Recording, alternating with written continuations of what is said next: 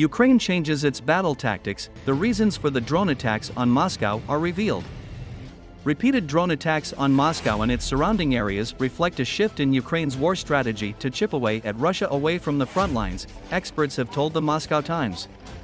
Russia's capital, located some 450 kilometers from the Ukrainian border, has been targeted by drones nearly every night for the past several weeks, damaging buildings and forcing airports to temporarily close.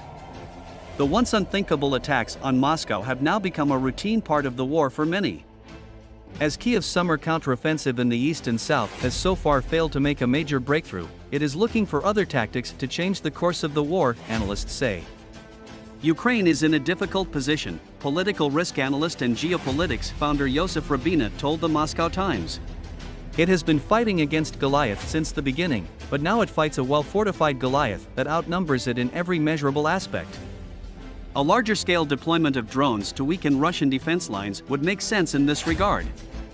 With the attacks on Moscow, Kiev aims to demonstrate that it can bring the war home to Russians, who for 19 months have mostly lived detached from the grim realities of the conflict, including alleged war crimes and the wholesale destruction of Ukrainian cities by their country's military.